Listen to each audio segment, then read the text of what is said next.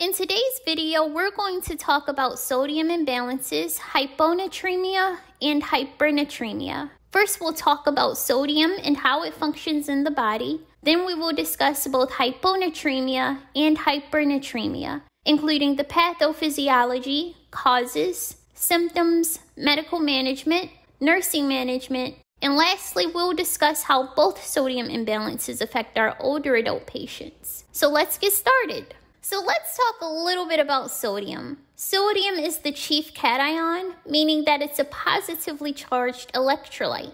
Sodium is extracellular, meaning that it lives outside of the cell. Sodium is also CNS-centered. Neurons use sodium to fire action potentials and communicate with other organs in the body. The primary role of sodium is to regulate and distribute fluid volume.